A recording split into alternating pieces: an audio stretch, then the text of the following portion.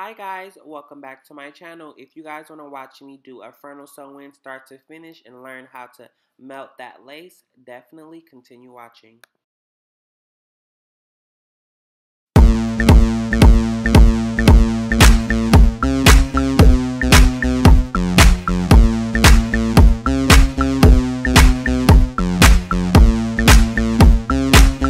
So jumping right into the information, I like to use Colors bleach, and this is the one for dark hair only, and I'll go in with F40 volume developer from Clairol as well. And I like to mix this on a little paper plate or just a flat surface. I find that this works best for me, and I like to go ahead and just mix that all around with my butter knife. Now I like to apply bleach with the butter knives because it's going to make everything nice, smooth, and even when you're applying it on that lace.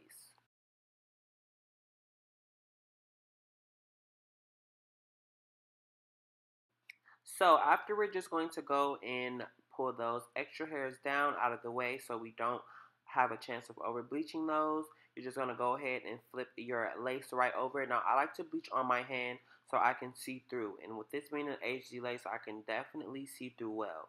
So what I'm looking for is I'm just looking at those knots on the other side of the lace to make sure that I'm not putting that bleach too far in front of those, because what's going to happen is the bleach will expand and it's going to seep through the lace, and you're going to make those knots in the front over bleached. And now with this, I'm just going ahead and just smoothing it down like some peanut butter, and you just want to make sure everything's nice and even so that you have an even coating of bleach on this lace and the knots come out evenly bleached. Now let's just go ahead and wash that bleach off. So first, I just like to go ahead and rinse everything off of that lace, all of the bleach, and you're just going to go ahead and just rinse that off. It doesn't really matter if you use like cold or hot water. I just use lukewarm. It doesn't really matter. And apologies from me for my big arm being in the way. I was at a weird angle trying to record this in my sink. So I'm just going to go in with my Shimmer Light shampoo, and I'm just going to be using that. You're going to see me put a generous amount on the lace, and I'll just be massaging everything in circles. Now, if you have a more fair or lighter client, I would suggest letting this sit on there so you can get more of a toning agent. But since my client was more dark skinned and she had more of a warm skin tone, I didn't feel the need to tone the knots as much. Say hi to my beautiful model. I think this is my first time using a darker brown skin girl on my channel, and I was so excited for this because most people find that they can't really melt lace on dark skinned people, so I will have a video actually doing that with a transparent lace soon. So I'm not the best braider, just a disclaimer, but my braids are tight and secure, and they're just going to make sure that the sewing is actually secure to her head, but they don't look the most pretty.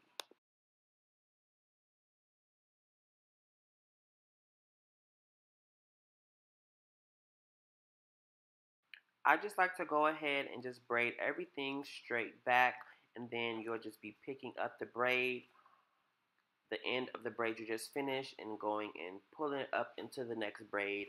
I'm not sure what the actual technique is called, but that's the technique that I like to use for my braid down.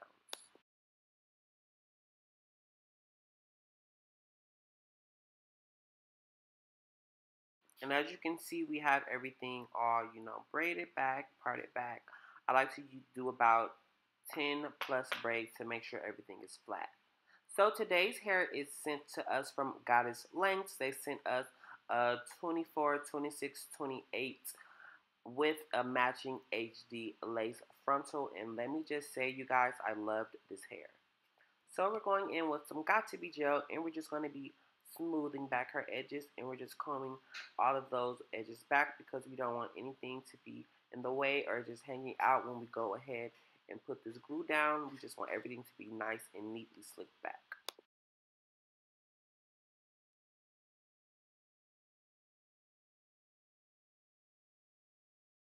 Now you're just going to want to put your cap on your client, and I like to go ahead and cut out holes around the ears. This is just going to make sure that this cap is flush and tight, flat at this area, making sure it doesn't lift. So now I'm going in just on top of that gel in the hairline area with my Got To Be spray, and I'll just go ahead and blow dry everything down. Now on to the fun part, plucking. So for this, I just like to, first of all, let me just let you guys know that this lace came pre-plucked. So it was HD lace, so I didn't feel the need to do much plucking, but I just plucked a bit to make everything just look more natural. And also another disclaimer, please forgive my ashy hands.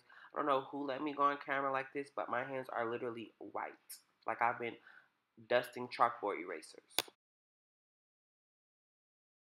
But so I just went ahead in that back part of the line that I parted out and just plucked everything back. And then you'll see me going in from the front part of that hairline and just pulling out a few pieces directly from the front.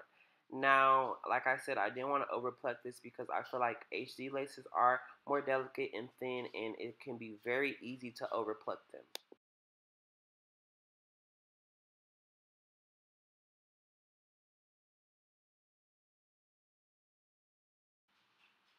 And yeah, so just going in from that middle part of the hairline, just plucking out a few hairs. And as you can see, everything looks really nice and natural. So now we're just going to go ahead and cut this cap off. And I'm just going along the hairline area with my scissors and just cutting off that excess cap up to her hairline. I may give myself a bit of allowance just so that that cap isn't directly at her hairline, but I'm just cutting it off fairly close.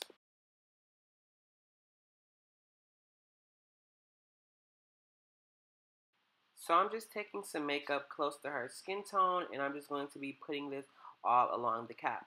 Now I don't, for one, always feel like you have to have a super melted and matching cap, but when you do use these HD laces, because they're so see-through and thin, you definitely want to make sure that that cap matches the client. And so now you guys will see me just placing this on her hairline to see where we're going to be putting everything and if she likes the placement. And now I'm going in with my alcohol to just go ahead and wipe off any excess makeup, oils, dirt, anything that's going to cause this lace not to lay. And as always, we're going in with my favorite, the Bold Hold Active. I'm just going ahead and just placing this all along her hairline. And since I did go ahead and wipe that makeup off earlier, it kind of left me a marker area to know like where to go, which worked perfectly for me. And I'm just going to go ahead and just place that glue all along the hairline. Now, I don't know what happened to the clip of me actually smoothing her glue out. So I just go ahead and smooth it out with the end of my rat tail comb. But now you'll see me placing that hairline lace down directly into the glue, and don't be scared to pull it up if it's not in the direct area. As long as you haven't went and smoothed everything down into it, you should be fine to pull it up. I sometimes do this just to make sure everything is in the right positioning in the right area. And now, as always, I'm just going to go in with the teeth of my comb to just go ahead and comb this lace down directly into the glue just to make sure everything is all secured. So we're just going to go ahead and cut off this excess lace, and I'm just cutting directly in front of the hairline, and I'll go ahead and you'll see me just put that area down right there because I was kind of pulling it up when I was go ahead and trying to lay down this lace.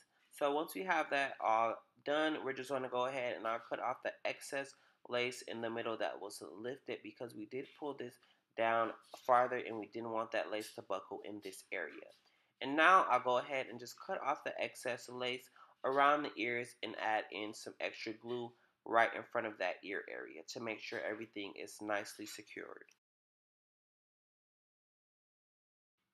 Now I'm just going to go ahead with my comb again and just secure everything down with the teeth of the comb. Just again making sure everything is meshed well into the glue and all secure.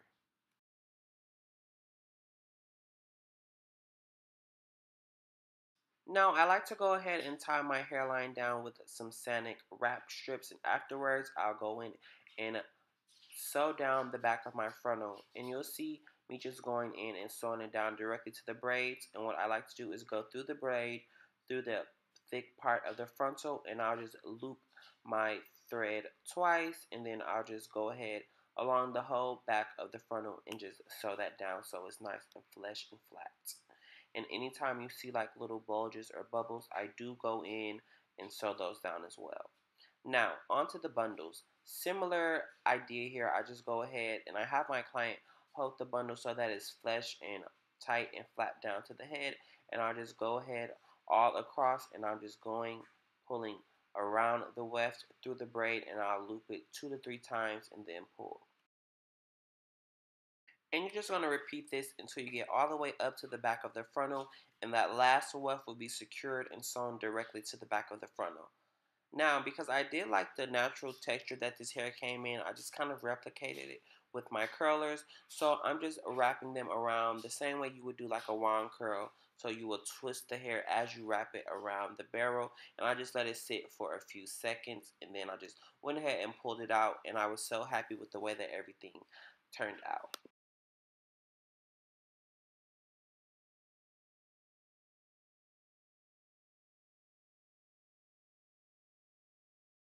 So now I'm going in with my Kendra's Boutique hot comb again. As you guys know, in my last 2 videos, I love this hot comb. It gets everything nice and flat, and it's so lightweight and easy to use. It gets up to 500 degrees, so I definitely love it to make everything nice and flat. And you'll just see me going ahead and smoothing out that part, the back, and the hairline. And now I'm using my wax stick to make sure that part is nice and flat and everything has a nice and neat look to it. And now I'm just going to go ahead and repeat those curls on this frontal. And like I said, you're going to wrap the hair around the barrel and twist the actual hair as you wrap it. And I just let it sit for 5 to 10 seconds and then I pulled it out. And I'm just going to repeat the same thing on that side. Now, originally when I did these curls, I did have in mind for them to just all be like, the same way and curl, but I did end up going in to the bang area and combing everything together.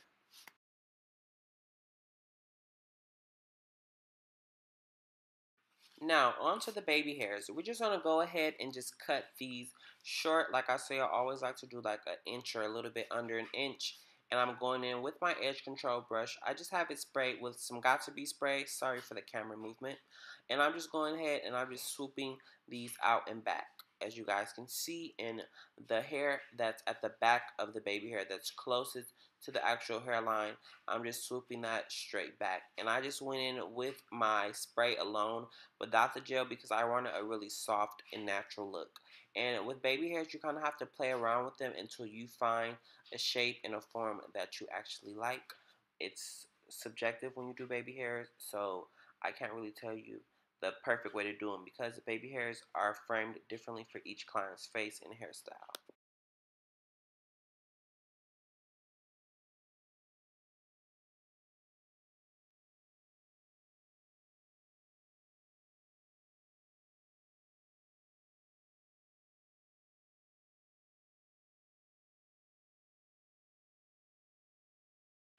Now let's look at this final look. As you guys can see, everything looks nice and cute.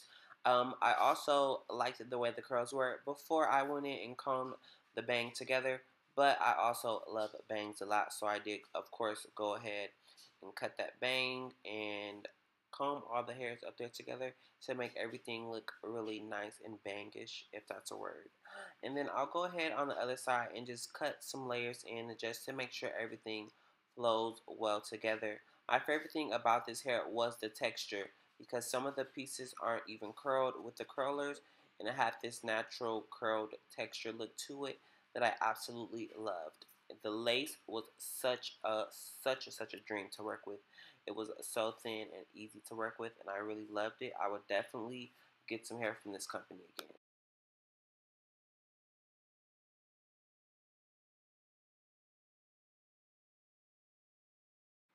And literally, let me get up close for you guys to see this look. It was so bomb.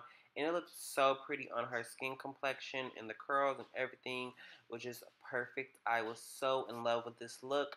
I could literally play in these curls all day, which I kind of did. I had to crop out quite a bit of footage of me just running my fingers through her hair, fluffing it up, and just playing with it, as you guys see here. But this is the final look. Thank you guys so much for watching. If you guys have any videos you want to see, definitely let me know in the comments below. If you guys like this video, definitely like. And if you aren't subscribed already, definitely join my subscribers. Thank you guys so much for watching. Bye.